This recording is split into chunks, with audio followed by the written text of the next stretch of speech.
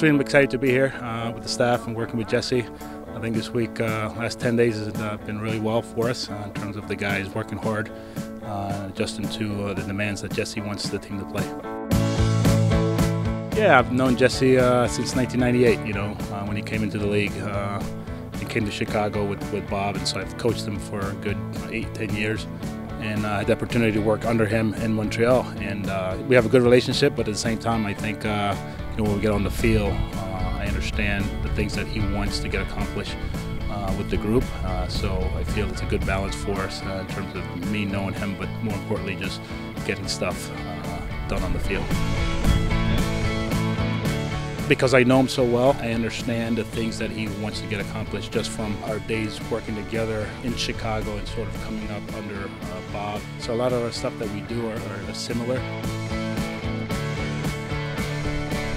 You know, I think my experiences can help him get across the messages that he wants his team to play and look like, and just be there as a good resource. You know, I think that's important. Being, you know, I've been a head coach, and now having a good assistant coach, I think is important because he has a lot on his plate in terms of dealing with, you know, 20, 26, 28, 30 players, and so just trying to see little things that bring it to his attention so nothing falls in the cracks.